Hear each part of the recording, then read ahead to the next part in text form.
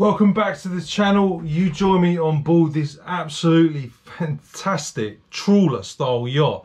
This is a boat that I can't wait to show you around. I've just finished filming for my main channel, Yacht Boy, where I've done a bit more of a thorough walkthrough on board this boat, just to show some more of the technical details. But if you love trawler yachts, if you love explorer yachts, then let me take you around the boat again in this video. But this time, I'm just going to point out some of my favourite features. If you'd like to watch the full yacht tour, then make sure you head over to my other channel, Yacht Boy. I'll pin a link to that channel and the video in the comments. So starting off in the wheelhouse. Now, this is what you call a traditional wheelhouse. First and foremost, look at the size of that traditional destroyer style ship's wheel. And also, we don't have just one spinning device on this boat, but we have two. I know there's a more technical name for them, but I can't remember what it is. And as I say, this video is a bit more of an informal, casual look around. So forgive me if I slip up on any of the terminology while I'm trying to hold the GoPro and talk to you about the boat as well.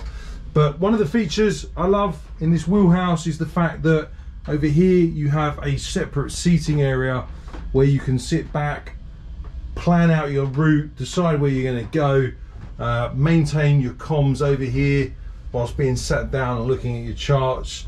It just really is such a functional, straightforward yet highly effective layout. You get a great view as well, a proper old school style wheelhouse, as I'm sure you can see. All the essential equipment that you need. And look, this boat was built from memory in 1966.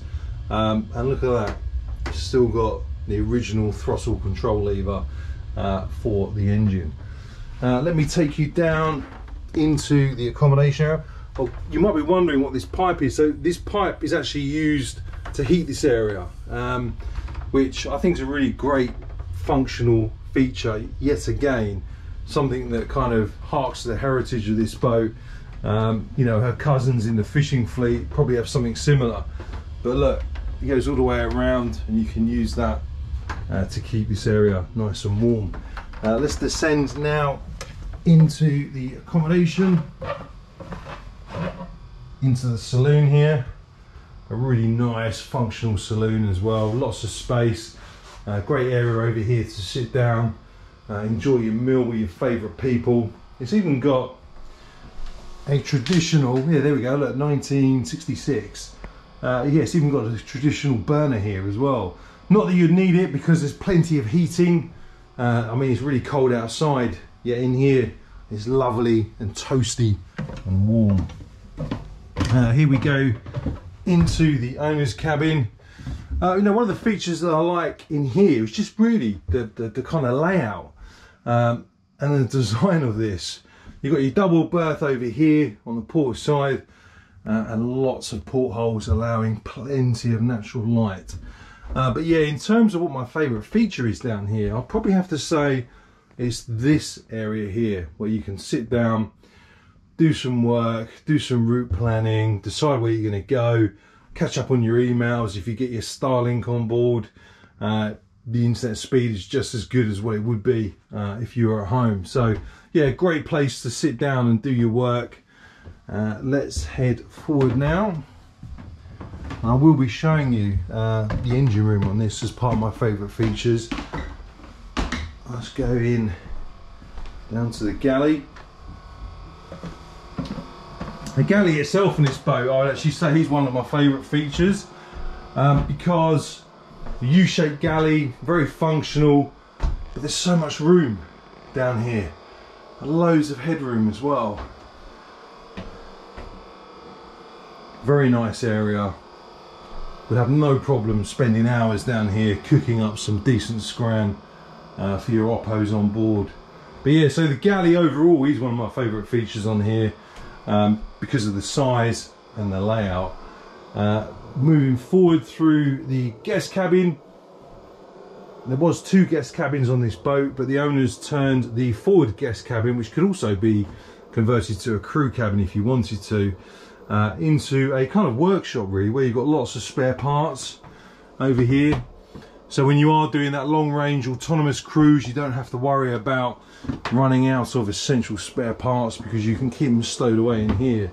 So yeah, I think the fact that the owners turned that into a workshop is another one of my favourite features, really.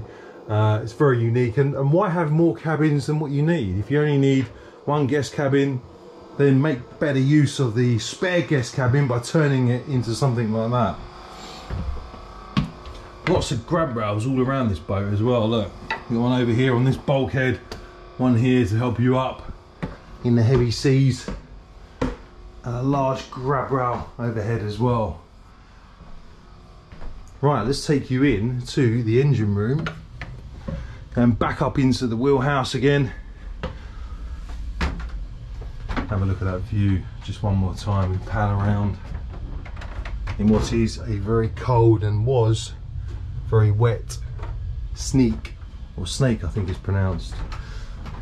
Right, let's go down into the engine room. As you can see, got quite a long way to go down there, so hold on tight. Let's go down the traditional way so I don't slip. But yeah, as soon as we get down here, you'll find out why this engine room is worthy of a favourite feature mention. Everything is incredibly clean down here as well. Navigate my way down. Oh, it's lovely and warm. The boat is winterized at the moment, and yeah, very, very nice and warm and cozy. But yeah, check out this for an engine room. That Gardner engine there, I mean, it doesn't get much better than that, really, does it? I'm not an engineer or a mechanic, but even I can appreciate the beauty on this engine. And everything down here is all about redundancy as well. There's a backup for pretty much everything. The fuel polishing system over here uses magnets as well.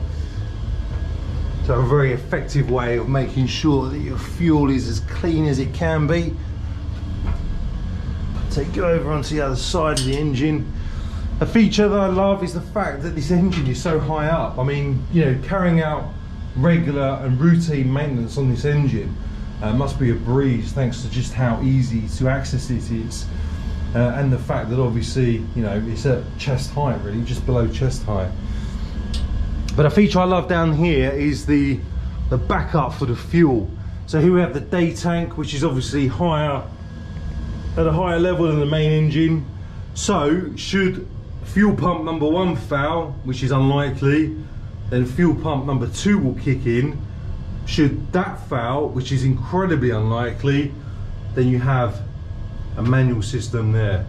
So yeah, I mean, this boat is all about redundancy and backup, so that when you do your long distance voyage, you've got that peace of mind knowing that there's extra redundancy pretty much everywhere. But yeah, let me know what you think. Like I say, if you want to see the full yacht tour, then head over to my other channel, Yacht Boy. I'll leave a link. Don't forget to give the video a like. Also, don't forget to subscribe. I really appreciate it. I look forward to seeing you on the next video. Until then, fair winds and following seas.